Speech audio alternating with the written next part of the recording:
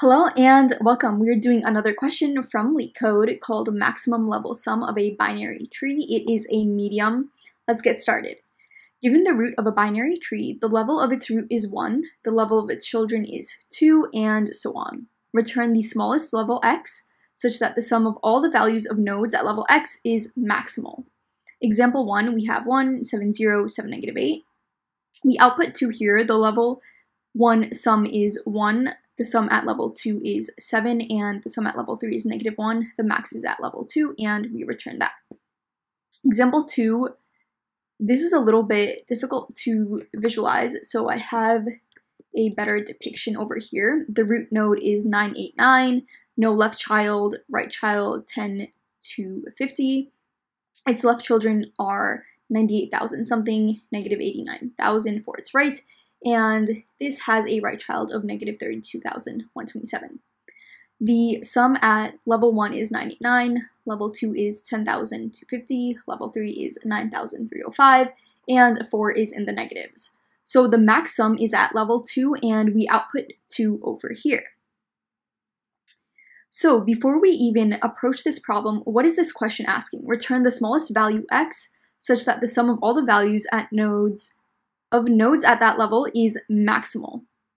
All this means is that we want to return the level with the max sum, and if there are multiple, we just return the smaller level. So say level 4 also had a sum of 10,250. Instead of returning level 4, we would still return level 2 since it's the smaller of the two. Now, how do we solve this? One way to approach this would be to go level by level and find the sum at every single level and keep track of that. So we have a maximum sum that we're going to keep track of and a corresponding level for that max sum. As soon as we approach a new level, if that sum is greater than our maximal sum, we update that along with the level that corresponds to that max sum. If we come across a level in which the sum is equivalent to our max sum, we don't do anything because we've already seen that max sum at an earlier level. And if that new sum is not greater than our max sum, again, we do nothing and keep traversing down level by level, and finally return the level that corresponds to the maximum sum. This is a BFS approach. We go iteratively, and if you haven't, make sure you've seen my level order traversal video. It's the same exact concept. It's a super foundational video, not just for this video, but for future ones as well. A lot of the concepts we use really touch on that. So watch that video. It's a 7-minute video. Watch it times 2 speed if you need to. But if you're with me so far, I'm assuming you've either watched that video and or you know how a level order traversal works. So that's exactly what we're going to do. To solve this iteratively, we're going to do a level order traversal. And afterwards, we're also going to see how to do this depth first search recursively. So for the first one, I have an example written up as well as the code for the iterative approach. And if you've seen my level order traversal video, it is same logic, same code with a few minor tweaks. So let's go through this same approach as I mentioned. We just keep track of max sum, max level, and return that level at the very end. So with this example, I have 1, 2, 3, 4, 5, 6, 7. We know we should be outputting 3 max sum, but let's see how it works with this code. So we start off with level number 1, and our max sum would be the sum of whatever we have right now at this level, which would be the value of the root, because we know the root cannot be null. The level is just containing root, and the returning level, the level that corresponds to the max sum, currently is at 1, since this is the maximum sum we've seen so far. So while level is not empty, and it is not, that means there are nodes that still need processing. We go into this while loop.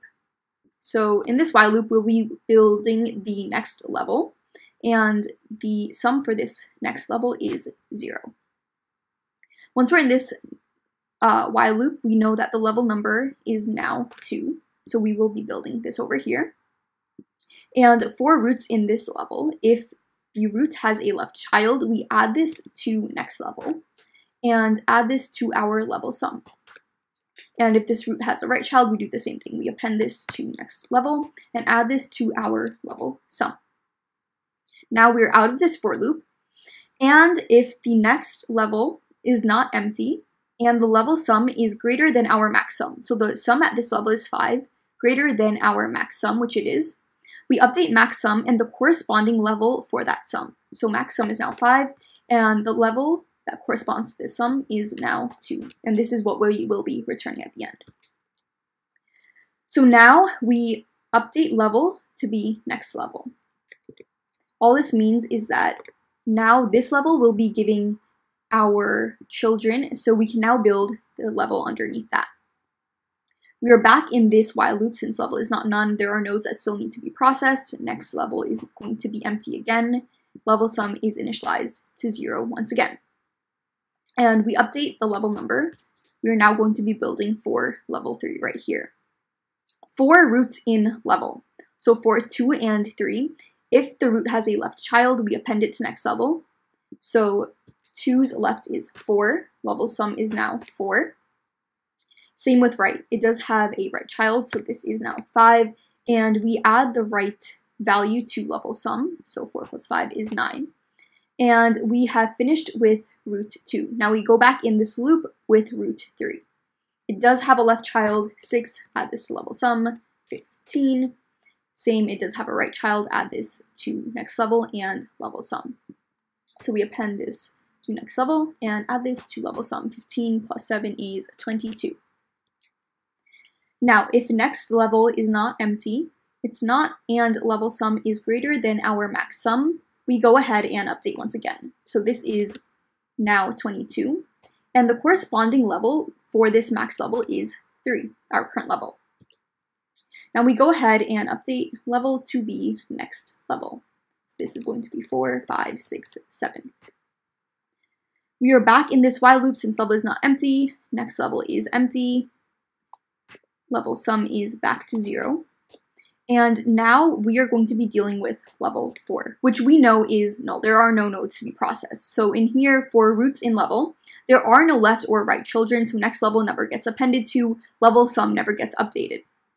Which means we never actually go in this if condition, because next level is empty, level sum is not greater than our max sum.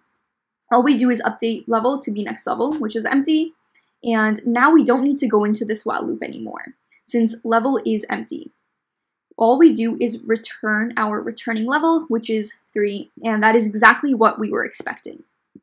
One thing to mention, we would actually never go into this if condition if our level sum was not greater than our max sum, because there would be no need to update max sum and the corresponding level. Say, for example, 4 had a child of -1 and no other nodes had children, then the level sum at level 4 would be -1, and it wouldn't be greater than our max sum, since level sum needs to be strictly greater than max sum in order for these updates to be made. So this is how to solve this iteratively. Let's go ahead and run this code.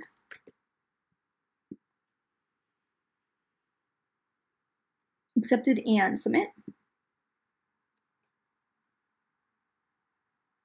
And accepted as well. Now let's see how to solve this recursively. So how do we solve this recursively? What we're going to do is go node by node in a depth-first search way and keep track of the level at each node we go to. Then in a dictionary, we're going to keep the sum at the corresponding levels. And as we go through a node at a certain level, all we do is update that dictionary with that value. So we just keep updating the sum. How does that look like, right? So we have max level sum here. What we're going to do is have a dictionary first. So self level is going to be our dictionary. It's going to be a default dict of integers. And now we're going to call it helper. So self.helper, this is what's going to be building our dictionary. So we're going to pass in root, and we're also going to keep track of level. Now let's make this helper. So def helper self root level. If root exists, then we add our value to the corresponding level in the dictionary. So self.level at the level we are at plus equals root.val. So if the current root is at level 5, then whatever's stored in dictionary index at 5, we just add to that our current root value, because that's the value of our root at the same level. And now we do the same thing for this root's left and right children. So we call helper again, self.helper with our root.left with level +1 and self.helper root.right level +1. So after this line has complete, what we've done is updated our entire dictionary for the keys to be level and the values at those keys to be the sum of all the nodes at that level. All we have to do now is get the level with the max sum. And this is going to be a little bit of a language proficiency thing, but what I'm going to do is actually sort my dictionary. So sorted self.level.items and key equals lambda x of 1, because we want to sort this by values. Reverse equals true. What this does is it sorts my dictionary by values. Reverse equals true, so the greater values are going to be in the front, and it's going to go in decreasing order. Now, something else this does is say the values are all 5, in which case it's then going to sort by the keys, by the level itself. So if the sum of all the levels is 5, then it's going to actually sort by the level itself, which is exactly what we're looking for. The smallest level with the maximal sum, right? So we want to return the first element of this sorted output, so 0, and this output is going to give us level and the value at that level, the sum, but we only want the level, so I'm going to do another 0 here, and all we have to do is return that. So let's go ahead and run this code. This actually doesn't need to be level. This wants to be 1 because we're going to be passing it in with the level of the root. So this is going to be 1. And then we do the left and right nodes, and this should be dot. All right, this looks good. Let's run code. Accepted and submit. And accepted as well. So let's run through an example for the recursive solution now. Let's take a look at this example right here. So going line by line, first we initialize level to be a dictionary. And now we're going to be passing in our root and level of the root, which is 1. So we start off with 1, 1 being passed into the helper. If root, it does exist, then we add this to our dictionary with the value. So 1, 1. And now we go to the left and right nodes. So we go left with its left child, so node 7, level 2. And then we would be going to its right child with node 0, level 2 as well. But before we can even get into this, we first only do the left, right? This is a depth first search. So we are in the left, and now we call the helper again. So if root, it does exist, now we go ahead and update the dictionary. So at level 2, we have a value of 7. And now we call its left and right child again. So this calls its left with node 7 again at level 3, because we add 1 to the level each time. It goes into the recursive call again. So if root, it does exist, we go ahead and update the dictionary. So at level 3, we have value 7. It makes a call to left as well. So its left child is none, and it's going to be at level 4. So it goes in here. The root does not exist, so it comes right back out. And now we call the right child. So the right child is called again of this node right here. Again, it is none, level 4. So it goes into this recursive call, but comes right back out. And we finished the left and right child of 7. So now we pop back up, and we have to do the right child of this 7 over here. The left has finished. So the right would be -8, level 3, because we add 1 to this node right here. Now we can go ahead and update level because root does exist. So what we do is at level 3, we see what the value is and add our root's value to that. So this is now going to be -1. And we do the same thing for this right child. We check its left, which is none and 4, so we come right back out. And we also check its right, which is none and 4, so we come right back out. And now we finished left and right for this node right here. So we're done over here, and we're done with this here. So now that left is done, we can now go back to the right we were on. So right is 0, 2. It does exist, so we go ahead and update our dictionary. At level 2, we add 0, so this stays 7. And now we do the same thing with its left and right child. So left of this would be none, level 3. So we come right back out. And the same thing again with its right child, none, level 3. It does not exist. We are right back out. And now we finished the right for node 1, 1 as well. And there's nothing else to do, so we return and pop back up from here. At this point, we've updated the entire dictionary to have at its keys the levels and values the sum at every level. At level 1, sum 1, level 2, sum 7, level 3, sum -1.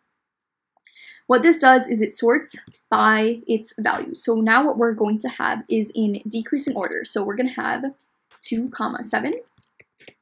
Then we are going to have 1, 1. And then we are going to have 3, -1. And say we had, another level of value 7 again. So we had level 4 at 7. What this will do is it's going to keep in decreasing order the values, but in increasing order the level. So here it's going to be 4, 7.